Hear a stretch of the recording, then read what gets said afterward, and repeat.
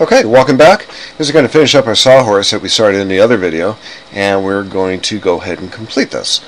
So, again, it's okay to have this dimension on the bottom if it doesn't read 2 feet. It's almost close to 2 feet because that's a derived dimension. That's okay. We can adjust our resolution in this if we wanted to, but I think that's a little bit beyond the scope of this class. So let's continue on. We're going to draw the front view now. So we're going to go off the dimension layer, go to the A walls layer, and go to our line. And what we want to do is we want to project a line that's to the very top of this one, and we're going to draw that down to the very bottom of that one, or you can just type in 8 inches for that. So that's one line. The next line is going to go over 4 feet 4 inches.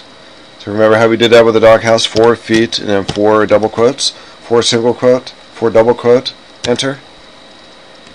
And then we're going to finish the end of that later and not necessarily make this a full rectangle, at least not right now.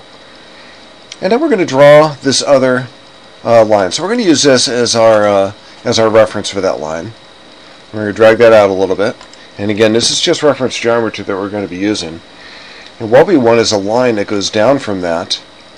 Let's say from this endpoint down, and that goes down all the way down to the bottom and down here. So what we're using is a little bit of orthographic projection, because we know the leg is going to be the same distance that that leg is. It's going to start up here where that 1 inch line is from the top, and so that's going to represent where our leg is going to be.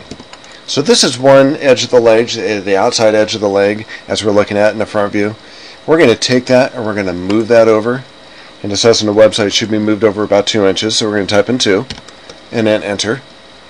And that's where that leg goes. So we can take this reference geometry line and actually use that and just move this over here. Or we can go ahead and delete it because we don't really need it right now. But we know that leg is 4 inches wide, so let's go ahead and finish that. This is going to be 4 inches, so just type in 4, drag it down, pick up the endpoint down there, and then finish that line as we speak. This line goes in here at 2 inches, or you can just use the geometry that's already there. So let's go ahead and take this, and we're going to mirror to the other side, and then we're going to complete the front view of that sawhorse. So remember the mirror command? We're going to pick up the midpoint of this line, drag it up or down, left click, right click, enter. It's all set. We're also going to mirror this too and this. And we could have done that at the same time, but we're going to do it this time too. So right click, enter, and then at the very end we're going to complete this line across the bottom and then put our dimensions. So we're going to pick up that line for the left hand side, get our apparent intersection object snack that you see, and then drag that over. Alright, let's finish this. We have a couple different dimensions we need to put on here. We have a linear dimension on our side over here, which is going to be our 4 inch dimension.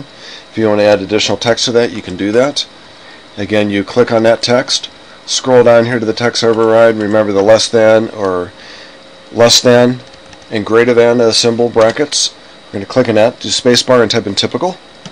Make sure our cap locks are on. Click in here and it'll put that in place. We have a dimension across the top that needs to be put in.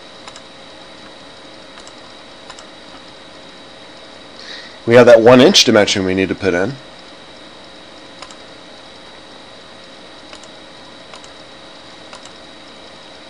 And you also want to make sure your dimension lines go all the way to the end and you don't cover your object line, so pull that out. And this isn't as readable as it could be if you pull it out just a little bit more. We also have a 2 inch dimension over here.